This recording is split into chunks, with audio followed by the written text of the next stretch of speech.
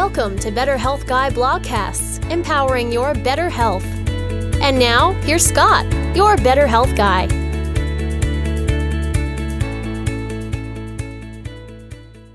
The content of this show is for informational purposes only and is not intended to diagnose, treat, or cure any illness or medical condition. Nothing in today's discussion is meant to serve as medical advice or as information to facilitate self-treatment.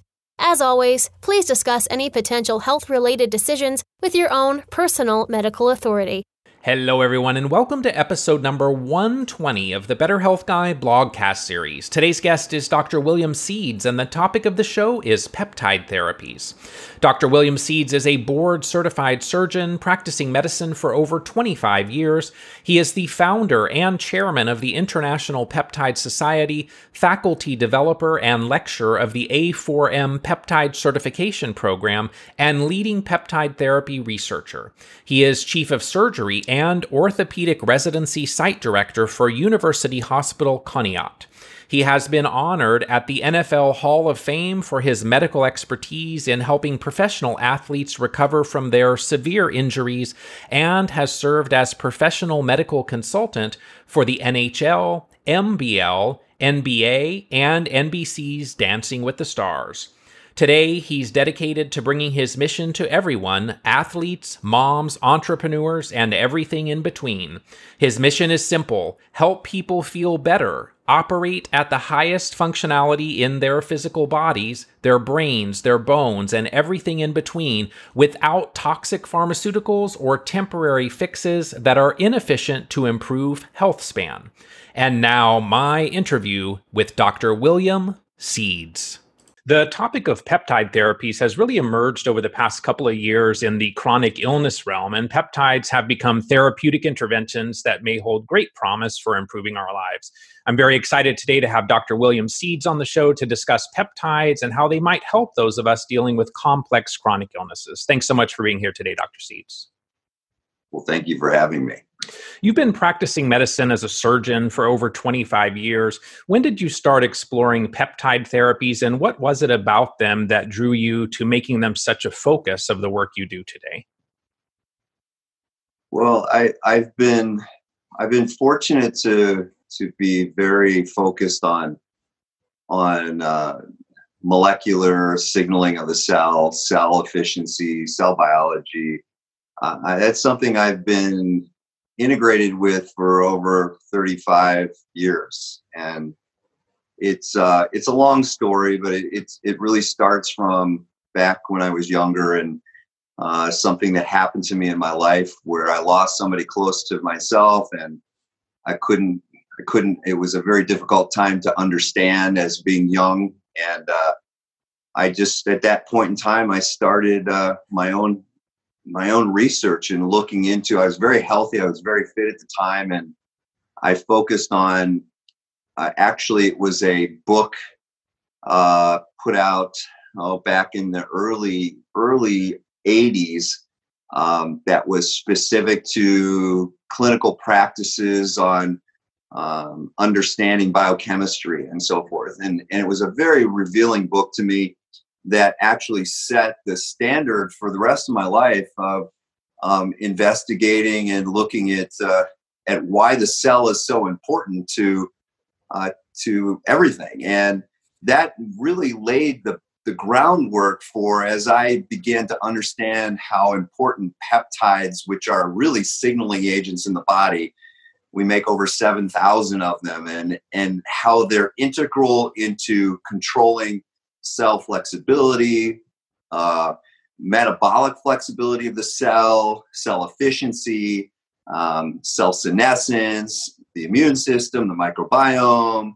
I mean, it's all integrated, and it all comes down to one thing, and it's understanding the function of the cell and how it wants to be efficient. And that really has been, that took me, that was just, it continues to be an evolution. And the peptide signaling was a very important way of, that's the way a cell communicates with other cells, within itself, with organs. It is the master of, the peptides are the master of making everything happen. And so once we were able to, about 15 years ago, it got to a point where we could integrate actual synthetic peptides that were mimicking peptides that we make endogenously. These, we're not making anything up. We're just taking something that's already been made. And about 15 years ago, I was able to take advantage of that time of where we were starting to be able to stabilize these peptides and make them last long enough in the blood system to where we could utilize them in signaling. And that's how I got started. And it's been a tremendous process since then, as far as where it's gone and my ability to actually be in the space of what I see as the future of medicine in making a difference, not just in understanding diseases and understanding where they go, but looking at root causes and actually doing more than just protecting the cell. How about preventing these diseases? How about preventing all of these things that your listeners are concerned with? Unfortunately, they're living with this disease. And obviously we want to eradicate these things, but what about preventing them? And that's where I'm in a wonderful space right now, where I get to work with a lot of brilliant people around the world. And just because of that knowledge of the cell, you can talk to any specific medical silo. I can talk to researchers in cardiac efficiency and pulmonary efficiency and renal efficiency and immune regulation. It's just because it all is the same. It all comes back to that cell. And in terms of side effects with peptides, would you say they are generally well tolerated? If someone does have some type of a negative reaction to them, do those side effects generally resolve when they stop the peptide administration, or is there potential for longer term side effects with peptide therapies?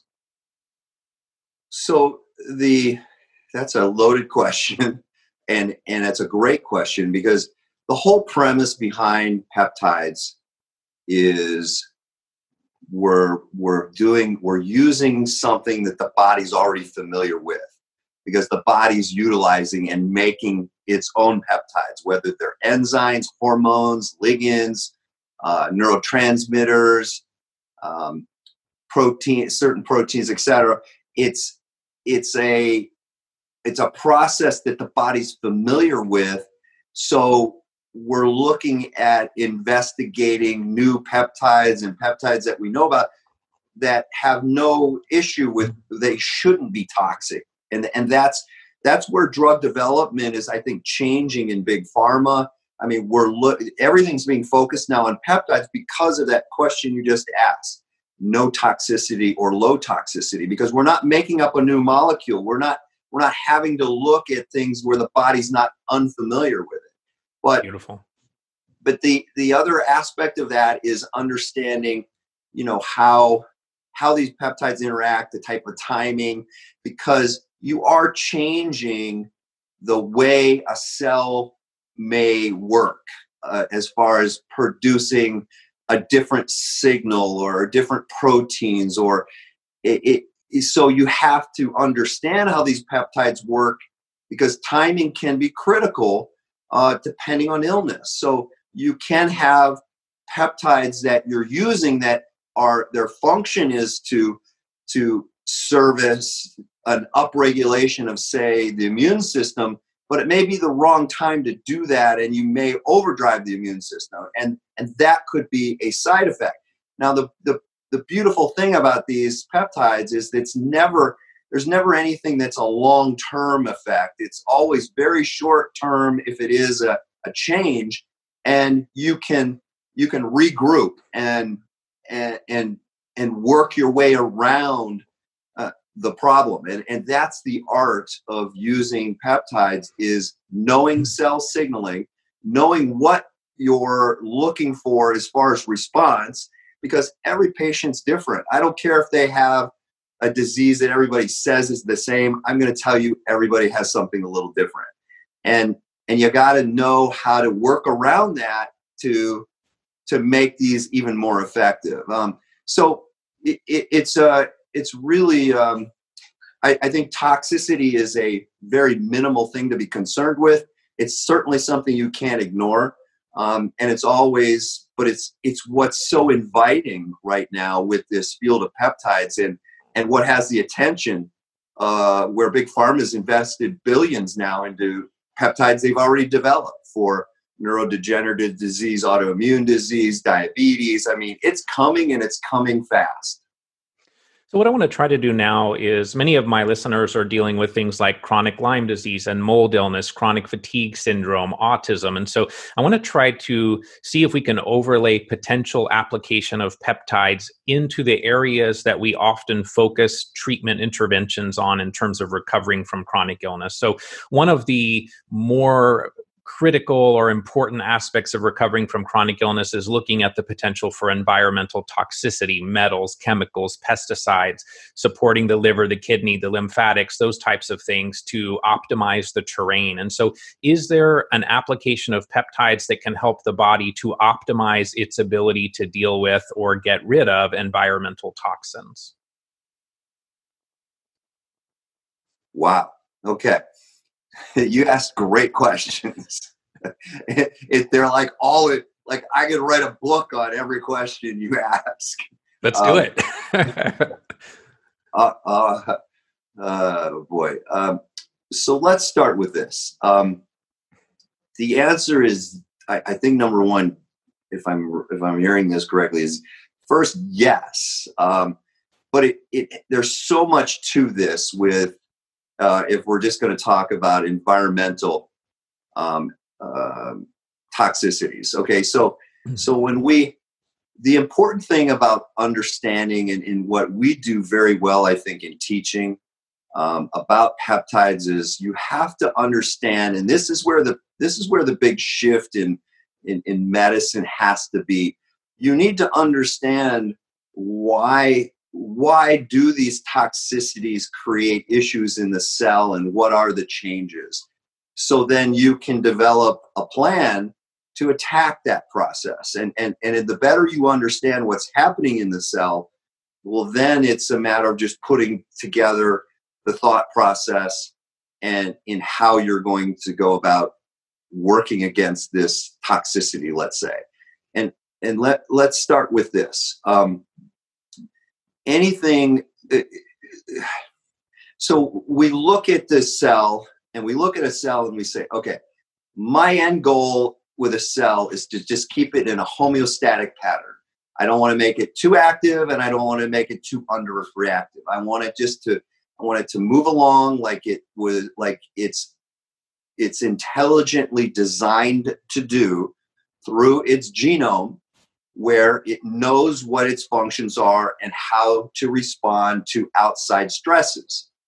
So outside stresses, let's say toxicities, may be something that can push back that homeostasis in a cell and make a cell's decision-making a little more difficult, where it loses that efficiency of making decisions, and it may be overwhelmed by that toxicity, hence toxicity, of whatever it may be.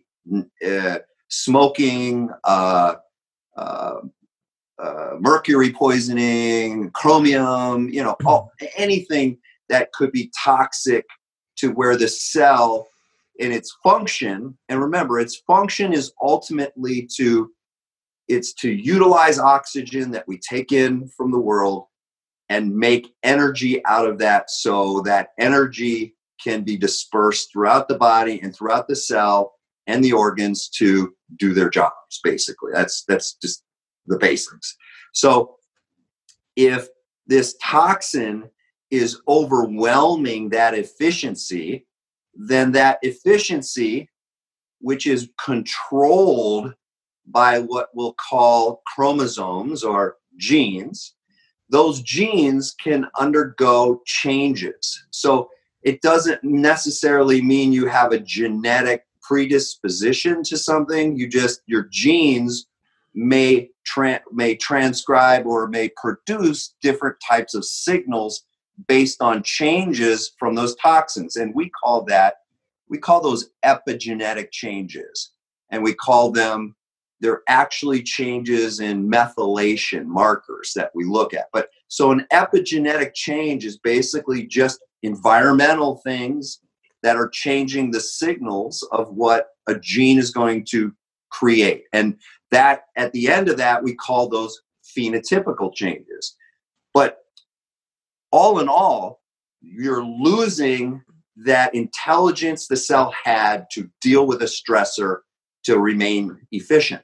So if we understand that, and then we understand that if that cell is overwhelmed, it has the potential to totally change into something that we call senescence, a senescent cell, or the best way to think about it is like a zombie cell, a cell that just all of a sudden becomes a bad player.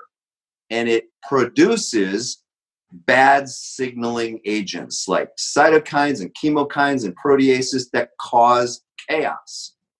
And that's actually what's happening on a cellular level. We can say detox and all of these words of what's happening. Well, I'm going to tell you, at the cellular level, what's happening is you're having a buildup of senescent cells that are producing overwhelming bad signaling agents. And just depending on where they are, if they're in the gut, if they're in the brain, if they're in the heart, if they're in the lymphatic system, depending upon where they are and where these insults occur, that changes the type of signaling, the bad signaling from these zombie cells. So it can be totally different in different areas. Hence, this is why you have disease. Hence, this is why you have immune problems. Hence, it's the beginning. So if you understand that, well, then you've got a much bigger way of looking at, okay, I've got the broad idea of what I'm working against. And let's say toxicity leads to dysfunction of a cell that starts creating problems around other cells. Well, depending, like I said, where they are, they could be influencing stem cells, which they typically do because you have stem cells everywhere in your body and their job is to repair. And if you don't have stem cells working all the time, you lose the ability to fight disease, you develop immune disease, you develop chronic metabolic disease. I mean, you need to repair. If you can't repair, if you've lost that, then that process, you're in trouble. So that's one end of it. And then you have the immune responses. And the immune system, we found, is significantly integrated in everything, whether it's injury, whether it's neurodegenerative disease, whether it's heart disease, whether it's a thrombus in a vessel. The immune system is intricately involved. So you've got a lot of communication happening. And if you can understand that, then there are ways you can look at it in a precision-oriented way of saying, okay, what if I look specifically, depending on what we're talking about, where do I go to try to offset again this toxicity? Is it based on, do I try to improve the ability of the cell to correct itself and to fix those DNA problems, those chromosomal problems that happen from the toxicity, which we can do. And that's based on getting certain energy factors back into the cell, like NAD and ATP. So this is where you see places that, because all those things are affected by disease. So you have ways to try to improve what we call nucleotide cofactors that have everything to do with the control of redox. And again, those are words that all they mean is things are going bad in the cell. And again, it's precision-oriented approaches to where do I go after really the senescence? Do I modulate it? Do I eliminate it? Or do I work on all sides of it? And the interesting thing is, as your readers and people will be very, I think, fascinated by, they're going to start to see this word senescence over and over and over again. And everybody's trying to come up with the ideal senolytic of, how do I get rid of senescence? Do I shoot it with a bazooka and blow everything out? Or do I become more precision oriented? And that's where we're focused on the cell, because guess what? The best senolytic you have in your armamentarium is your immune system, because your immune system knows how to deal with these cells every day, because that's what it does. So our approach really focuses right at the beginning on all spectrums of disease, everything you mentioned today.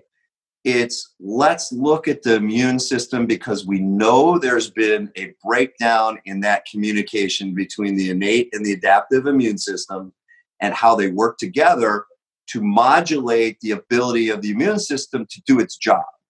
And if we can help it do that, then the power comes back to the patient, to the cell. And that's what it's about. It's realizing, this goes back to understanding that there is, again, I like to say the cell is so intelligent, and if you let it naturally do what it's meant to do, it will help it. You'll be able to give it the ability to take care of these type of issues. And so that's why peptides help us to give that cell back its decision making. And when I say decision making, and please stop me if I'm talking way too much, because I get going and I can just go. But a cell wants the ability to decide, do I go and correct the DNA problems, or the what we may call chromosomal or histone issues? How do I deal with that? Or is it time to go through a little bit of what we call autophagy? Or do I go through my mitophagy? Or do I say, okay, we've had enough and just go through something called apoptosis, where the cell just dies? Or do I bring the immune system in on top of that to help me make these decisions? The cell's perfectly capable of doing that. And the more you understand about that, then you start seeing the relevance of how all this plays together and where you can go with all of the things you've brought up. So that's a kind of that's a 30,000 foot view of no, that's great. Very good. What we do. So what I want to do now is kind of extending on the environmental toxicity. Many people with chronic illnesses are dealing with mold exposure in water damaged buildings. And in that chronic inflammatory response syndrome model, we often see low MSH, or melanocyte stimulating hormone. We have not really had tools for addressing MSH historically in the United States. Oftentimes people will use VIP in that scenario. I'm interested in hearing a little bit from you around melanotan 2. I know some people develop darkening of the skin or black spots, things of that nature. I'm interested in whether or not you've seen improvement in people with biotoxin or mold illness when they're using these peptides that can help increase MSH. And then secondly, are there ways to do that now without the risk of skin discoloration? So what role might peptides play in mold illness? And is there a role for KPV, which I've been hearing about recently? Have you been to some of my courses? I have not, but I've done my research. Okay. Wow. So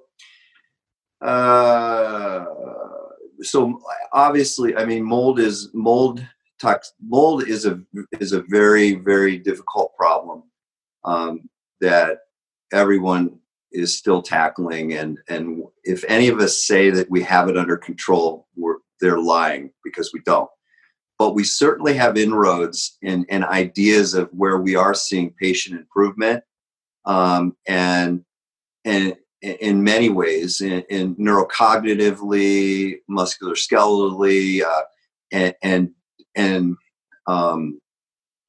in in improving day-to-day function and even getting people back to the workplace. And I've been very fortunate in working with, through like my society, I work with a lot of doctors who deal with mold and toxicity issues. And so I have the ability to work and consult and give people ideas. So I get a lot of feedback, and I'm able to participate in a lot of people's care. So I feel I have a pretty good understanding of where we're headed with this and what's driven me to. So, the alpha melanocyte stimulating hormone issue is an issue that is something we looked at years ago.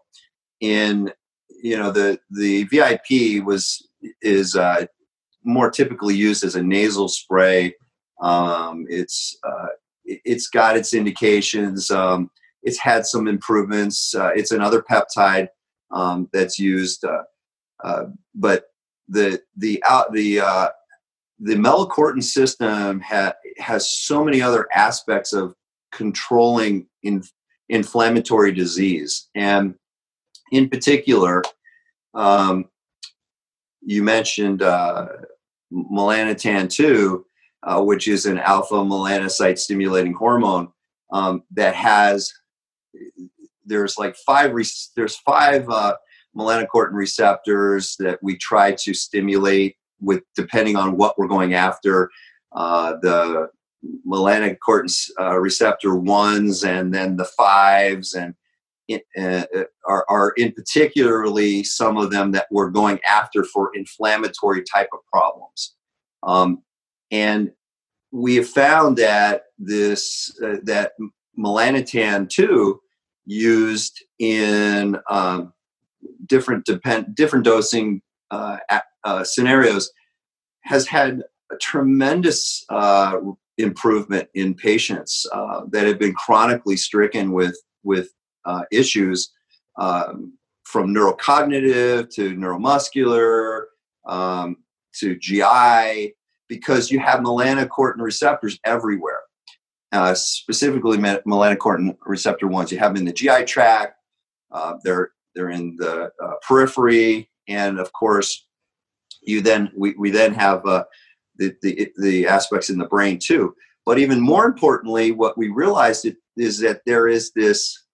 What also seems to happen is, you have an upregulation of the microglial cells in the brain, and you also have problems with mast cells in the periphery, where you have macrophage changes also, where they become all polarized. And they're all in this goes back to what I said before. They're all in these pro-inflammatory states, which also are intricately related to cell senescence. And it has to do with a lot of other aspects of what we call inflammasomes, and how inflammasomes are the alarm system and create all of these cytokines and chemokines. And depending on where they are, this is what the process is. Well, with mold exposure, it can have such significant systemic type of problems, not just in the brain, but all over the body. And significant amount of senescent cells are made. And we've also learned that the cholinergic anti-inflammatory pathway, which is a pathway through the vagus nerve from the brain into the periphery, the gut, that pathway has a significance in unpolarizing these mast cells and macrophages and working against that inflammatory state, hence the name vagus, anticholinergic anti-inflammatory pathway. And in particular, there's a receptor, it's nicotinic alpha-7 muscarinic receptor that's on these cells, that specifically we can create these melanocortins can have a significant effect on their receptor and can phase change these inflammatory cells, turning them back into anti-inflammatory cells. And And that's the process. It's one of the processes we look at in going at this disease systemically. Now, the issue you brought up about tanning is a side effect of the because of the melanocortin-1 type of stimulation, or the melanocortin-1 receptor, that it has to do with hypermelanin and producing tanning. And depending on ethnicity, it can make you darker, and those are side effects, as we say, when people are considering using this. Those are the big discussions we had many, many years ago as we started integrating this type of therapy.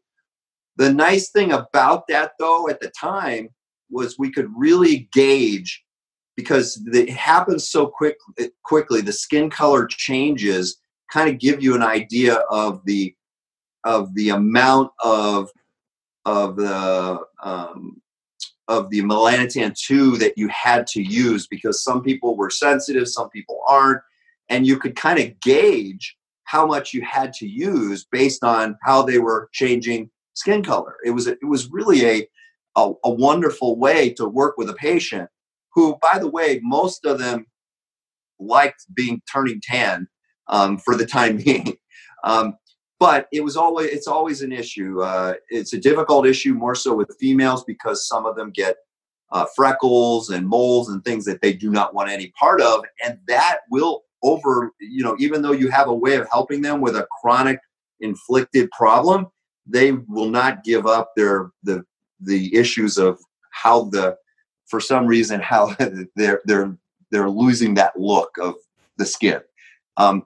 Anyways, point being made here is it's a powerful anti-inflammatory. We're learning more and more about it, how to use it well, how to cycle it. A lot of tremendous success stories across the board.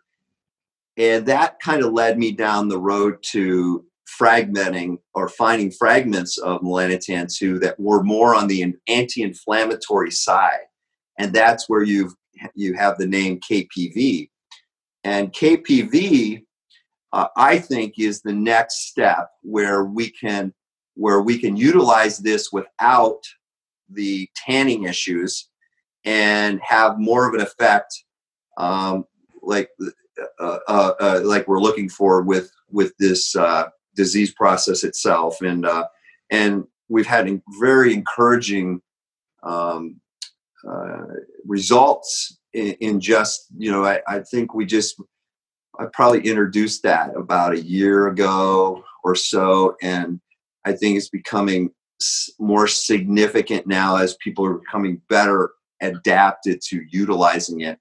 It can be utilized orally, and it can be utilized in a cream subcutaneously, and it can be a cream, and it can transdermally, and it can be utilized sub-Q. So there are a lot of great things I see coming forward with KPV, that I'm very excited about.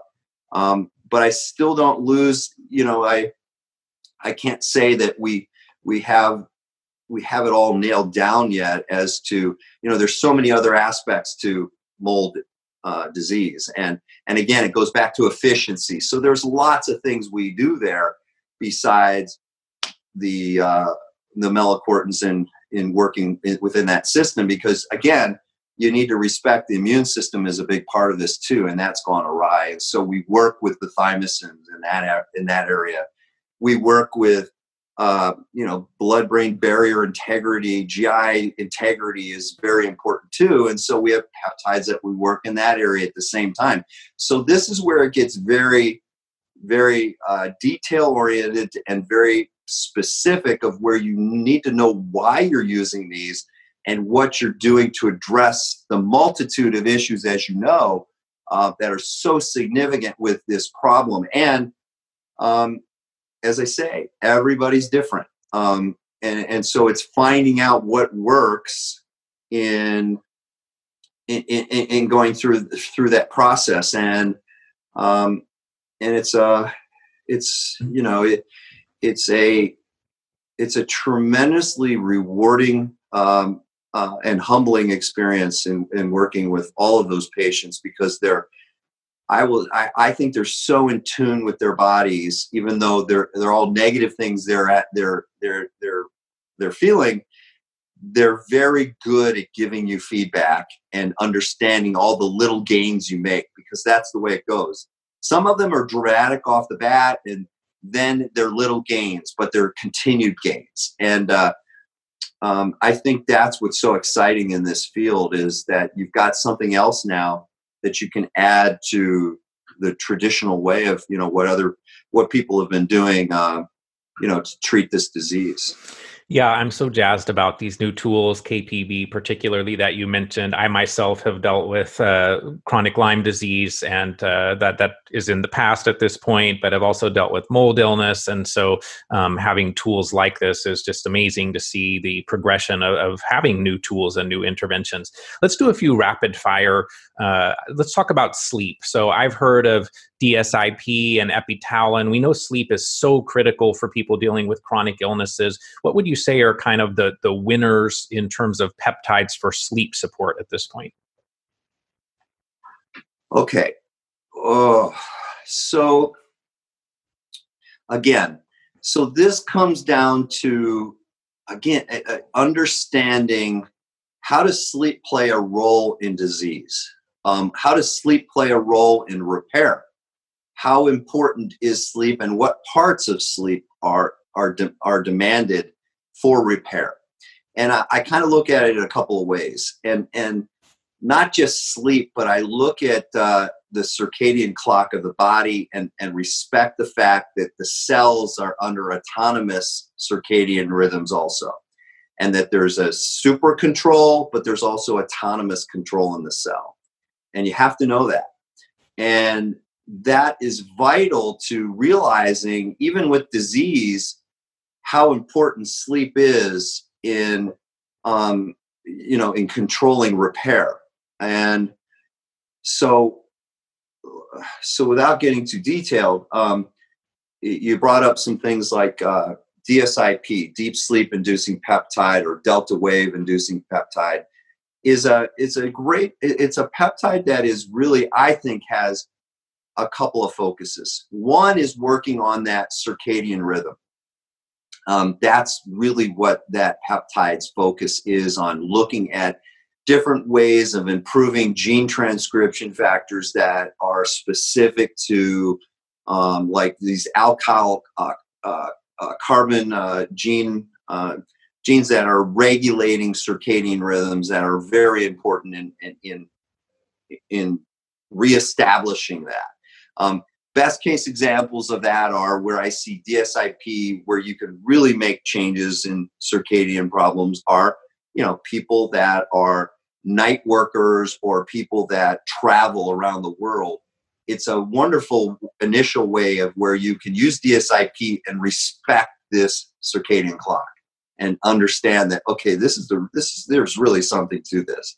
So that's number one. Number two, with sleep, the big focus is, if you're looking at repair, which is so important with all of your neurodegenerative diseases, with your mold patients, with really every immune problem, that issue centers around slow wave sleep, which is stage 4 sleep, which is the deepest part of sleep, that is right before REM. And that, if you can measure it, you realize that people lose that window, and they lose it. Your biggest window for that is right at the beginning of sleep, but you want to see that all the way through the night. So DSIP is something that can help improve working on that stage of sleep. Again, it really depends on, it's a peptide that is, that involves, again, an artful way of working with it, because for some people, you can utilize it right before they go to bed, and it works very well. For other people, you have to start maybe after dinner or middle of the day, or even some people have to take it in the morning to be effective at night. And you just don't know who those people are, but they have to have the ability to work with you to understand. You'll figure it out and how this can work best for them eventually.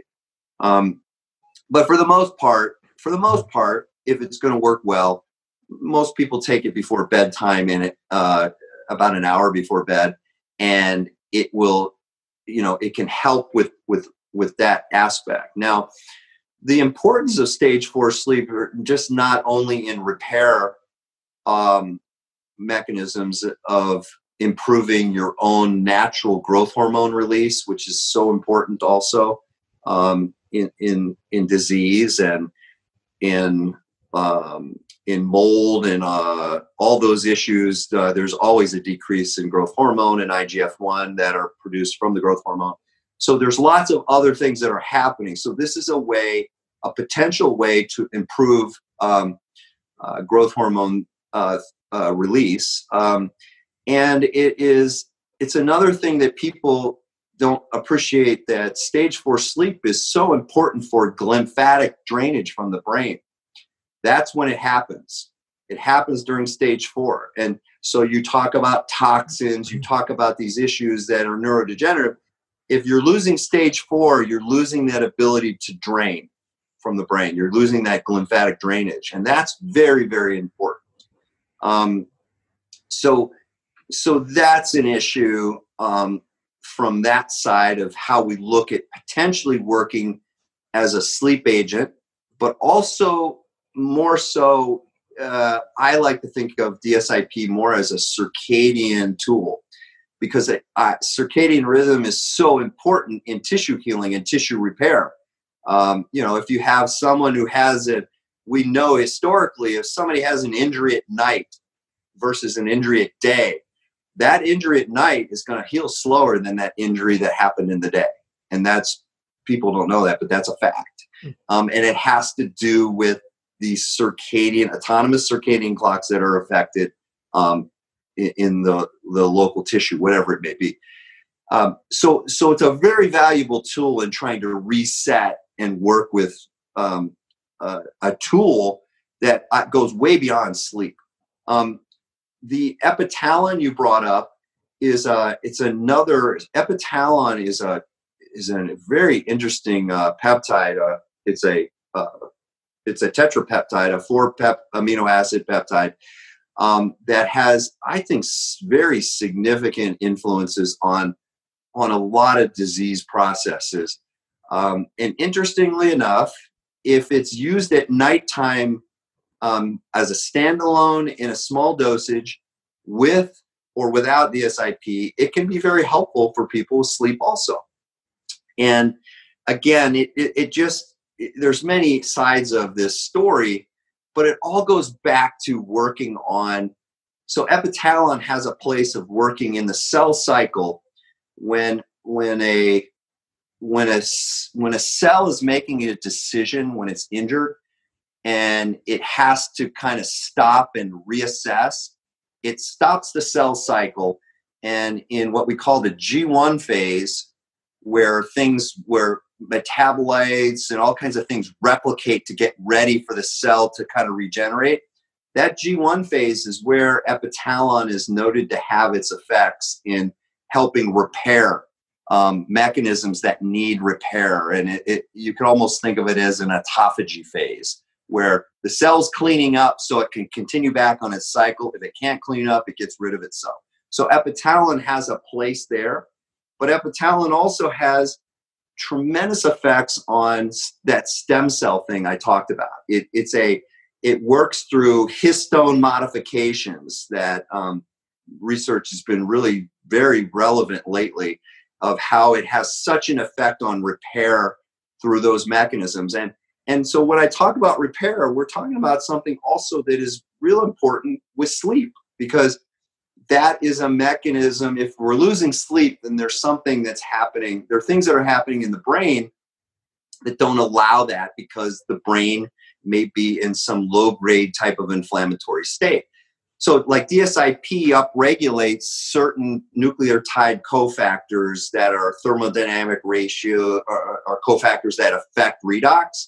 So like superoxide dismutase, glutathione peroxidase are two important antioxidants that DSIP works with to calm the brain And that's a whole nother issue of getting back to what I was talking about, the inflammasome.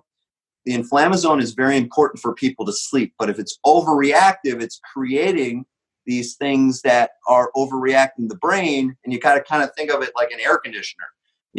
If it's just not working well and it's not cool enough, then it gets too hot, and that's a way I kind of talk to patients sometimes about issues. It's like, we're not keeping it cool enough and we're not calming it down. So how are you going to sleep if those issues are going on? So again, those are just some generalities around issues of how we try to go about and attack sleep. And then on the other side of it, we have other peptides that we try to utilize on cell efficiency, because cell efficiency is so important. And again, getting back to the basics of just, nutrition and exercise make a big difference in cell efficiency. And those issues have everything to do with the right amount of growth hormone and IGF-1, amount of growth hormone that's released from the anterior pituitary, the IGF-1 that's then produced by that release of growth hormone, either through the liver or through peripheral cells. And then the secondary responses of that efficiency, are we getting enough NAD compared to NADH? And are we getting enough NADPH, which are reducing equivalents that you need to calm down the free radicals and the reactive oxygen species? That's what's important. Those are the issues that make such a difference. So getting back to your question, why did I go through all of this? If for some people, if you're just going after cell efficiency, and let's say we don't even consider using the DSIP, I can correct so many people's sleep issues by just making the cells a little more efficient by utilizing things like ipamorelin, which is a GHRP, or a CJC, which is a GHRH, that really work on more of those functions of cell efficiency. And they're also cytomodulators. But so there's lots of ways to go at it. Beautiful. The next thing I think about is healing requires us to be in a parasympathetic state, that when we're constantly stuck in this fight, flight, or freeze, this sympathetic dominant state, we're not resting, we're not digesting, we're not detoxing, we're not draining. So are there peptides that can help kind of calm and shift the nervous system to more of a parasympathetic state? And then taking that one step further, when we think about the limbic system and the amygdala, are there certain peptides that can calm a hyperactive alarm center, or hyperactive fear response to promote healing of the body? Yes. Awesome. Yeah. So, oh boy. So the parasympathetic, sympathetic. So that again is those are issues of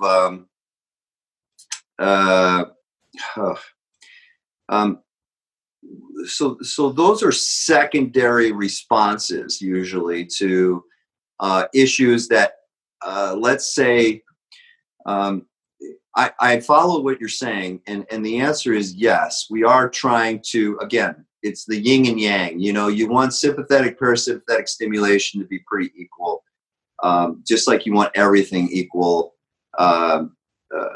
in cell efficiency of anabolic, catabolic, meaning AMPK and mTOR. I mean, they're all the same principles. It's homeostasis. So what you said is correct. That's a generality and a great way of, overstimulation with the sympathetic system can lead to increased androgenic stimulation, and the alpha receptors can affect the kidney, can increase renin, that can increase angiotensin, that can increase neuroinflammatory disease, kidney disease. So there's definitely ramifications through all that. But the issue again goes into the cell that sets off those stimuli, and that has more to do with things like intracellular cortisol, where cortisol, we look at it from the adrenal gland, and certainly it has aspects of increased cortisol systemically, can have issues, as we know, and can increase sympathetic response. If you decrease cortisol response, you'll decrease the sympathetic response. Well, even more so, and it's very hard to measure. It's what's happening in the cell and the cell's response. Well, the cell always will respond to stimuli by increasing cortisol in the cell. And it can be overridden, and things can happen, just like we said, of where the cell, is making decisions. How does it react? And it can make too much cortisol. And that's where these issues come into play of, do we have ways to offset intracellular cortisol production, which is very, very important because it has everything to do with every disease and metabolic problem and viral and bacterial and fungal infections, everything.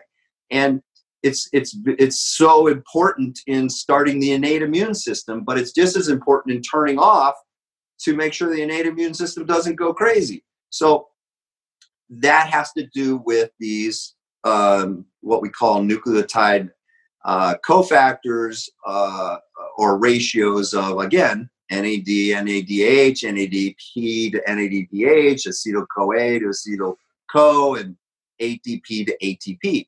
And again, it's getting those ratios right so the cell can figure out, okay, let's slow down and not produce. We don't need to produce all that cortisol. That can then have an effect on the sympathetic system, and the parasympathetic system can come back.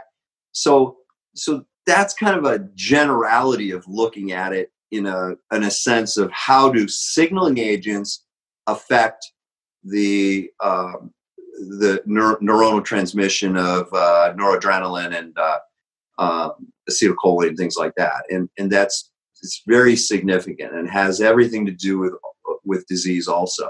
So the more you appreciate that interaction, then yes, the answer again is yes. There are ways that we go about that, to improve vagal, because when parasympathetic system working through the vagal tone works on improving acetylcholine release, which is working again on that alpha nicotinic muscarinic receptor, 7 muscarinic receptor, which is going to phase change the macrophage peripherally. All right, or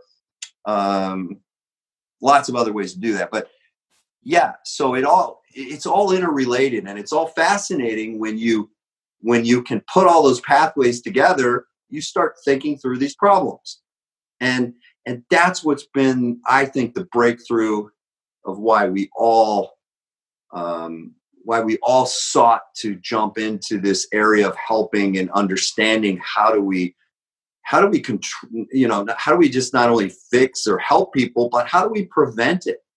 And your question, your first statement about balancing sympathetic parasympathetic. Well, I'm going to tell you that exercise is one of the best things you can do in the world to balance that system. And it could be only walking, right?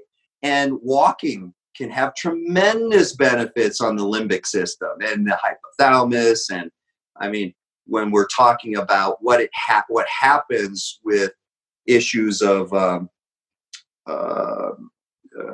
loss of depression and which is still a big problem in the world. It all again has to do with how the signaling of making certain neurotransmitters goes awry, and how do you correct it? And in particular, just exercise is something that improves. So just an aside, a lot, if we looked at, let's say, depression or anxiety or those type of issues, we would find that that a tremendously high percentage of people have very low brain-derived neurotrophic factor that's being produced. And just exercise can improve brain-derived neurotrophic factor. That's a powerful statement right there. And so then, and that's also something very important for people to understand. We've learned a tremendous amount from peptide signaling just based on the prolific literature out there on exercise and nutrition, because they've done so much bench work on all these things, and that's where we come up with certain peptides that we can go right at improving brain-derived neurotrophic factor that can make a significant difference right off the bat in, depression and sleep. And so it's multifaceted, but it all comes back to the cell. So in chronic illnesses like Lyme disease, there's a focus on killing bugs. I think much more important is the immune modulation and not so much killing a bug. When we have this Th2 dominance, we're more allergic, inflamed, autoimmune. We have what you referred to earlier, mast cell activation syndrome. And a lot of the symptoms are the result of this immune system imbalance or dysregulation. That then allows for chronic infections to persist, given that we don't have enough Th1 activity to respond to the pathogens. Things like thymosin alpha-1, thymosin beta-4, I've heard of those being discussed in this realm. Can you share some insights on how we might use peptides to support immune modulation for people dealing with allergy, inflammation, autoimmunity, mast cell issues, and as a result, chronic infections? Yeah, absolutely. And that's kind of some of the things I hinted at the beginning of our discussion. And I have to give you a lot of credit. I love how you use the word immune modulation, because I have a real problem when people talk about upregulating the immune system, because that makes no sense to me. I agree. It doesn't. And if you talk to immunologists and virologists, they mostly agree also, I think, with us that it's not about upregulating. It's about, because you don't want one part dominant versus the other. But you want it to be able to modulate between the innate and the adaptive system, because they are so integrated in communication. And that's why the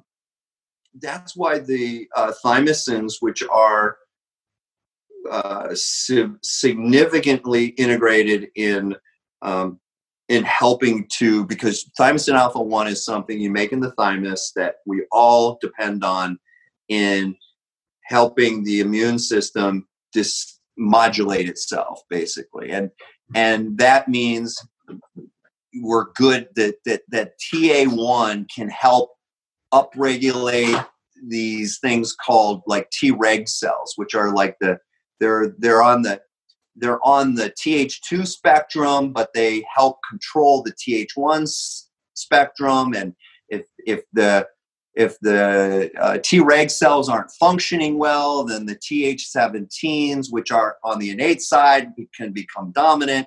So it's always this seesaw of issues that if you start to understand the modulation of how these work and how Treg cells help produce interferon that help upregulate natural killer cells and gamma delta T lymphocytes that are very important in going after pathogens, viruses, bacteria, fungi, or things that are DNA fragments that can also cause issues. Damps, we call them damps and PAMPs, but that gets more confusing. It's just, the answer is yes. So thymosin is an amazing peptide, and I'd say thymosin alpha-1 is one of our it's one of mine. If I'm trapped on an island somewhere, it's like, you better load me up with thymosin alpha-1 and I'll be very happy. So it's something I can utilize. It has so much utility for it that I've just finished a book on peptide protocols, and I realized, on thymosin alpha-1, I could probably write 3 books just on that. I could probably write 6 or 7 books because it's so integrated, like you said, in everything. Thymosin beta-4 is another thymosin peptide that is also integral in working with assisting the immune system and synergizing, again, with TA1, but assisting the immune system in modulating. And again, I like to think of it as cell senescence and what the immune system's doing to work against senescence. And that's, I hope I emphasize it enough, that I really, really believe the more we become familiar with cell efficiency and cell senescence, then you're going to have the keys to the kingdom of understanding everything about how it influences disease, immune, metabolic, cancer. Everything makes sense then. And so you can see how, thymosin alpha 1 is integral in modulating the immune system, whether it's the innate that's overactive or the adaptive, like the Th2 that you're talking about, where it can come in and it can help equilibrate and give the cell again its decision making in correcting that. So that's it's just phenomenal to see what you can do in that realm of treatment protocols when you start to put these things together, and just the broad base of understanding and respecting and always being humbled by the immune system. Beautiful. Yeah, I had my thymosin alpha 1 this morning right before our conversation. So I'm glad that's one you really like. The next thing I think about is gut health, minimizing leaky gut, minimizing endotoxemia from lipopolysaccharides, supporting the gastrointestinal tract, diversifying the microbiome. Many people will have heard of BPC 157. Talk to us a little about the peptides and your thoughts around upregulating the gastrointestinal system, which has indirect or even direct effects on our immune system and so many other systems in the body. Wow. You can you're right on it. I mean, so my feeling is that the GI tract, the gut is intricately involved in everything because the immune systems, because of Myers patches, and the immune system is very big and diverse within the bowels. If people don't know that, that's where the big part of the immune system is in your GI tract, and the GI tract, when you have this microbiome in there, that all of these bugs that are there that are so important in producing the fuel for the colonocytes, basically, which is where most of all of these bugs exist, and it's really there to be an anaerobic environment. So the whole key to this is having having a microbiome that is appropriate for that person. And what do I mean by that? There's vast, depending on where you are in the region of the world, there are different aspects of these anaerobes in their makeup, and meaning the two people can have different makeups of the microbiome, but they can be in perfectly good health. And it's why we all have different type of microorganisms in our bowel, because they're specific to us. And that can be like 146 different species with, multiple millions of those microorganisms that function together to give us our specific identity in the bowel. So I'm a bigger advocate of, I'm not real big on and I'm not saying it's the wrong way to go. I'm not a big advocate of the probiotic side. I'm a bigger advocate of the prebiotic side, of giving your microbiome what it demands to maintain that anaerobic area, meaning low oxygen along the colonocytes, because the colonocytes the colonocytes need oxygen, and they have this thing called PPAR gamma, which is this gene transcription factor that is going to make all the difference in how that cell stays healthy, and then what it does to regulate the immune system. And it all has to do about oxygen, has to do about those facultative anaerobes, and having the appropriate amount, because if that changes, then you get opportunistic microbes that come in, and they change that environment of where oxygen that's supposed to be utilized in the cell becomes more available outside in the intestine. And then that's what wreaks havoc, because nitrates get turned into nitric oxide or nitrites, and you get all of these issues of how you get breakdown of the cell barriers, and you lose very important antimicrobials that are peptides like LL37 that your colonocytes make, that are vital to that barrier. And so in a nutshell, there's so much importance there. And BPC is an amazing peptide that has everything to do about helping with cell integrity and really working on actin filaments that are important in repair, because the GI tract's constantly going through repair.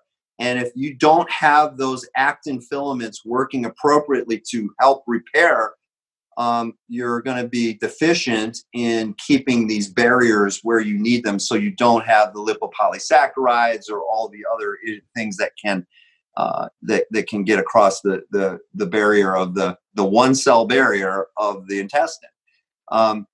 So those are this body protection complex peptide has had such a significant influence in having relevance in working through multiple disease issues within the bowel, of keeping bowel integrity of that barrier, and that has become a workhorse for us in having it synergistically work with other ways that we, besides diet and prebiotics and other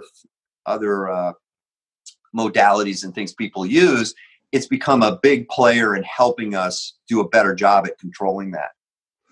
Can we use peptides to support energy levels, improve the mitochondria, support the adrenals? How do we get more lasting energy throughout the day? And can peptides help with giving us that additional energy?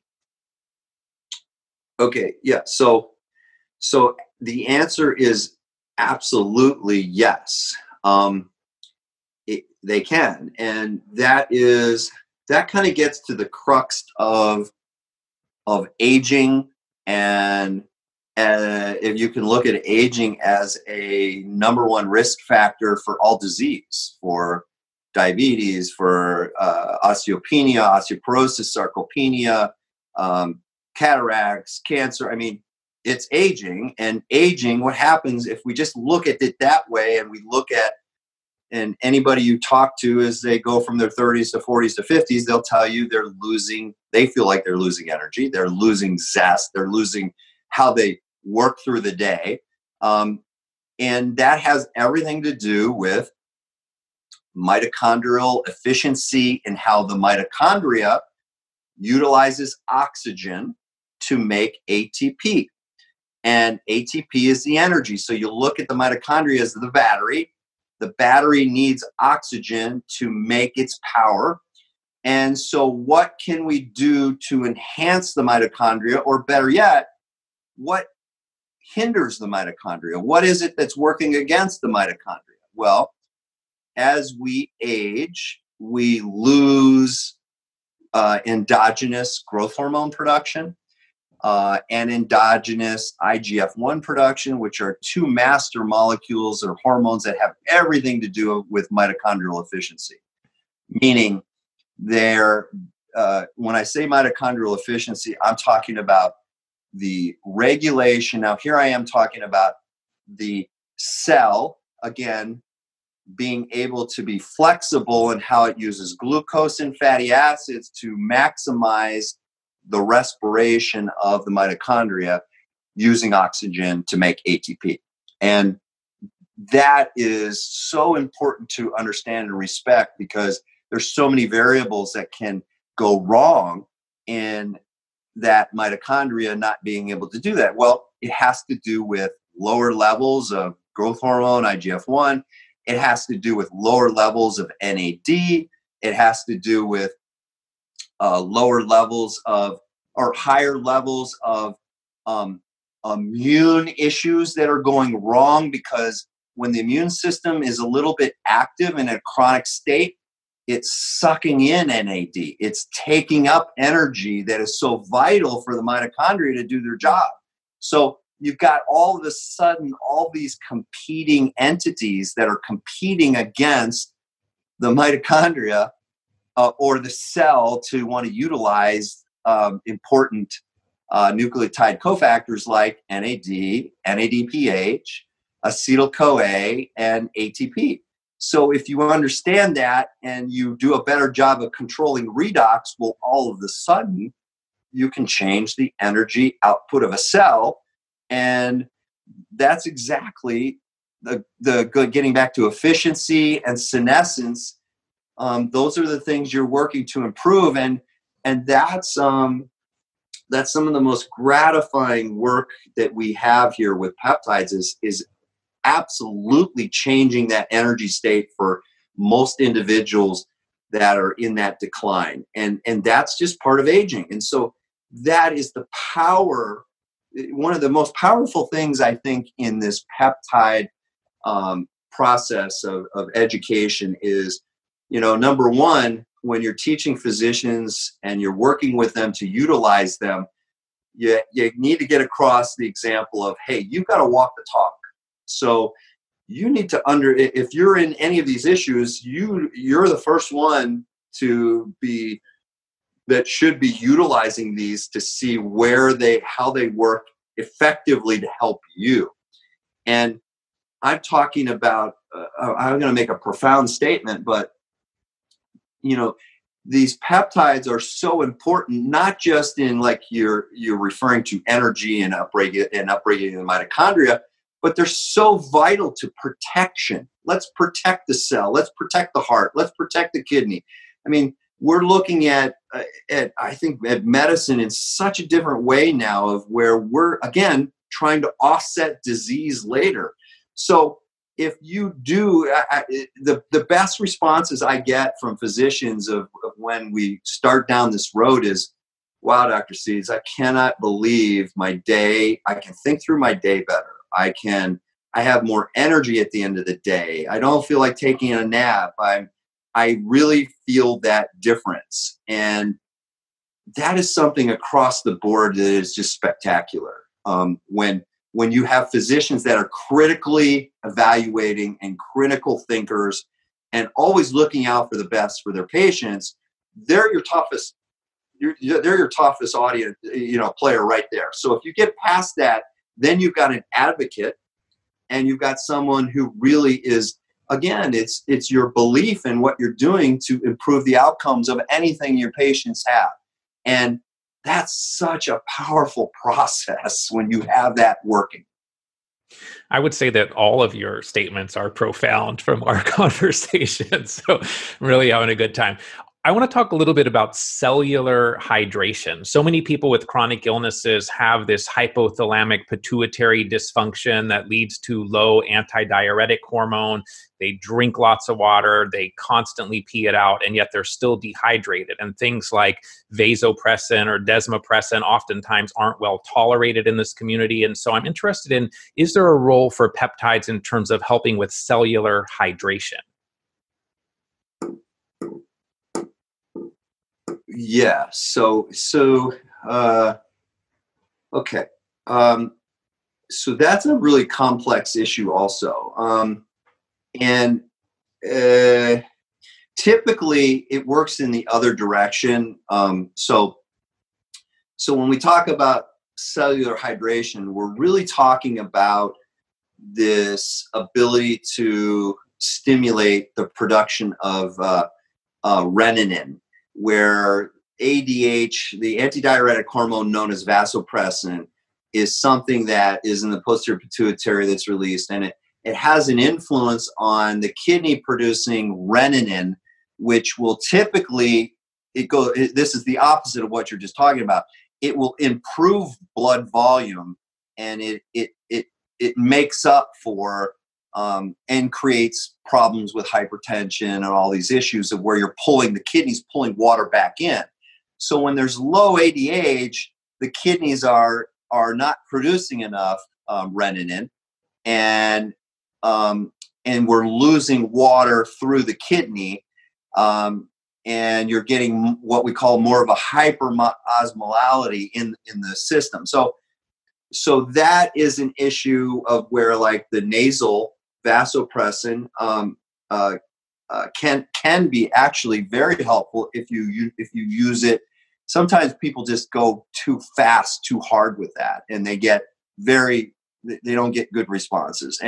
But when you're utilizing vasopressin, you have to respect the fact, again, well, there's something happening, and typically you'll see that more in your like mold issues, and you'll see that more with some of those type of chronic diseases.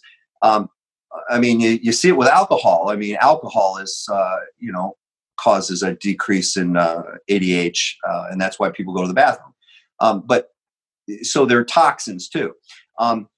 So the issue here is we're again thinking about the cell and what's happening in that posterior pituitary, just like in anterior pituitary when people are losing the ability to produce growth hormone. I mean, are there issues with cell senescence, and are we going after that senescence aspect in the brain? And it gets back to the whole thing about, well, there's these activated microglial cells that are releasing interleukin-1 beta, interleukin-6, tumor necrosis factor alpha, which have an effect and can be causing issues specific to decreasing antidiuretic hormone. So we're going after the causes, again, of what may be hampering the release. So when you can hit it multifaceted like that, you've got a much better approach of trying to make things work, and you don't have to use as much as the nasal vasopressin. You're going to get more of the effect of what you're looking for.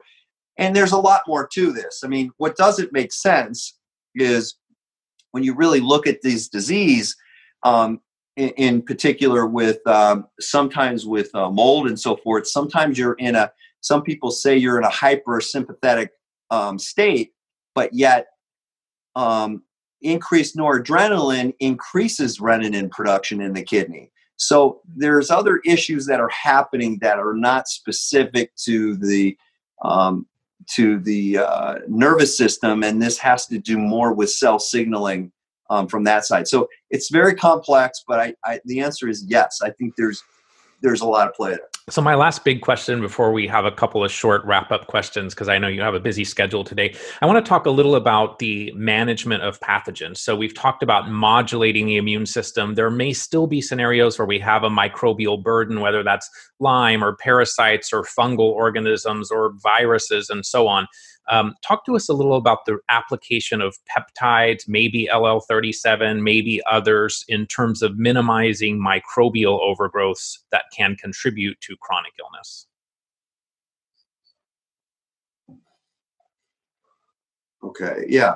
So depending on where that's occurring, again, it's the approach. Yes, so you can have super infections that are secondary to the immune system not going right, or other aspects, or you can have primary infections that just overtake the body. So we like working with the immune system at that time, working in helping to upregulate the immune system, or not upregulate, modulate the immune system. I just almost used the wrong word. Like working with T8-1 and sometimes TB4 in that aspect, but at the same time using an antimicrobial peptide that's a cathelicidin, which is called LL37, which is you only make one cathelicidin, and it's LL37, and it's an amazing peptide in working against not just gram-negative, gram-positive, but also anaerobes and fungal and viral and even some parasitic infections. It's your first defense. It's something that you have, and you may not, again, can be affected by nutrition. You can be deficient in making your own LL37. Either you make a lot of it in your colon, you make a lot of it in your lungs, and we find that those are some of the primary areas that become affected by different type of disease processes that you need to offset that. So So yes, antimicrobial peptide L37 used in the right places can be very valuable in conjunction with other immune modulators like TA1, or by itself. Again, it just depends on what you're trying to treat and how you're going at it, and respecting the utilization of both of those. There have been some recent questions around peptides from an FDA perspective. I'm interested in your thoughts on where you think this will go. Does it concern you at all that peptides might be seen as a threat to big pharma? And do you think we will have continued access to these critical tools?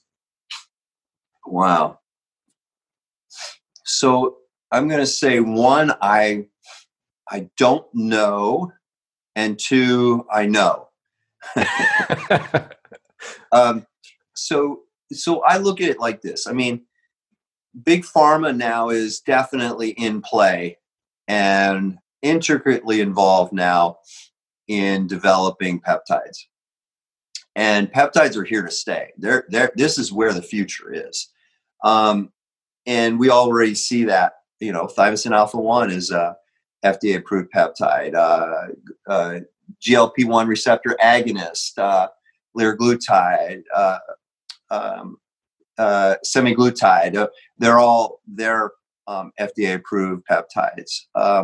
Insulin, nobody knows this, but insulin's a peptide and was approved back in 1920s. So there's lots of these peptides that are out and are coming, and so the groundwork's already being laid. The area right now is, I think, in play for us to either bring everything to the forefront like I'm doing in trying to make enough noise and show the world that this is where we need to be, and they need to be more accepted as part of routine care in medicine. And I think that's becoming very, very, very evident. So it's just a matter of letting everybody play in that space. And it can't be over controlled by big pharma. Everybody has to be able to play there. And I think we're making the case for all of us to be there in utilizing these peptides. And that's what we're trying to do with our groups here in education. It's all about education and producing the data and the information of showing how valuable. I mean, look where we were 5 years ago when, which is just probably for me the most humbling part of this is look at where chronic diseases were there, and look at where we are now, where we really have options where people are coming back and we're giving success stories. I mean, that wasn't happening 5 years ago. It's happening now. And you can't stop that. Patients and people will continue to demand that. It's not going away. We just have to find that way to continue to work together. And that's my mission. So as we wrap up, tell us a little about your book, how people can get it, your podcast, mention the International Peptide Society, lots of practitioners listening that might want to connect and learn more about this topic as well. Okay. Well, thank you for bringing all that up. My book is the first book that's been written on protocols and just introducing the basics of peptides to the medical world and to the high-end people who are into understanding molecular biology and pathways, and how I bring it together, I think, to look at where modern medicine needs to go to be relevant. Because I think we have a system that's failed right now. I don't think we have the right system, and it can't sustain it. We can't sustain it this way. We have the ability, we have the knowledge. Let's move forward. And that's the type of statement I'm trying to make in the book, but to empower physicians and people alike. And you can actually, that is at my my seeds, that seeds.md site. And That's coming out here. It was supposed to be out before this month because of the COVID crisis. Everything shut down. And so actually I've been shut down a couple of months, but it should be out this month, which I'm really excited about. And yeah, we're all about education and moving the pendulum further for people interested. And that's the beauty of this, is that if you really look at this space that we're in, and the physicians that keep joining this process of learning that I'm trying to push forward, and is I see neurologists, pathologists, radiologists, immunologists, virologists, infectious disease, oncologists. I mean, we're all seeking the same information, and that's really it's a privilege to be able to see all of those people so integrated in wanting to, where is this going? Because this is making sense to me. When you can pull that many different doctors together that are agreeing on something, I mean, right? It's like, wait a second, something's happening. And that's powerful. My last question is the same for every guest, and that is, what are some of the key things that you do on a daily basis in support of your own health? Oh, geez. Probably my number one to support my own health is to make sure that I'm a good listener to my wife. I had to say that. It's true. It's so true, because I'm my worst enemy when you've got such valuable people around you, your family, who know you better than anyone else. But they're the integral parts of your life that really make it so that you can do the things you can do. And there's always power behind that. So becoming a really good listener, which I continue to work on and I continue to fail at. So that's a lifelong process, but I live and walk the talk. It's all about nutrition. It's all about exercise. I commend all of those people out there, the nutritionists and the trainers and the strength trainers, everybody out there trying to gain space and just inform people. It's so valuable, and they're all so part of this team that I just think it's amazing, because people need to be empowered with understanding you have that capability. It's like this. I think the biggest wake-up call right now is this coronavirus. And everybody's waiting. What are they doing? They're waiting for the vaccination. Well, what if I told you, why don't you empower yourself and build your health to where you have a strong immune system, and you don't have to worry about that, because you're in a much better position to take on any pathogen that's coming from anywhere in the world. And that's where we are in this space. So I'm just big on diet. I'm big on exercise, and I'm very big on knowledge. This has been such a wonderful and fun conversation. I wore this bow tie today to honor you. I've been so looking forward to this conversation, and you certainly did not disappoint. I appreciate everything that you do to educate people, but more than that, to bring the world hope for optimized health. And so I just want to thank you so much today for all of your time, your profound statements, and for everything that you're doing to make life better for all of us.